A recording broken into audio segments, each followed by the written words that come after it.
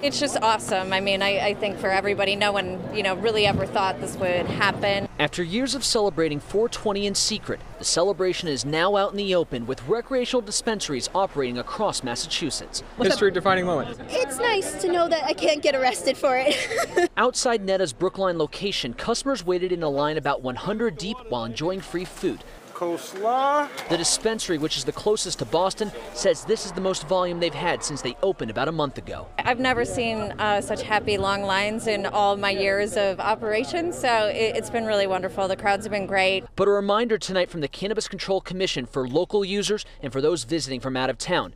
You're not allowed to consume marijuana in public. You can't give it to anyone under 21, and don't get behind the wheel and drive if you've consumed it. Like some people here medicinally, some here recreationally, it's nice to just all come together and be like, we're a family. So if you're going to celebrate, do it responsibly and give yourself plenty of time if you haven't already picked up your product. I mean, it's really just a wonderful celebration, and everybody came out despite the weather.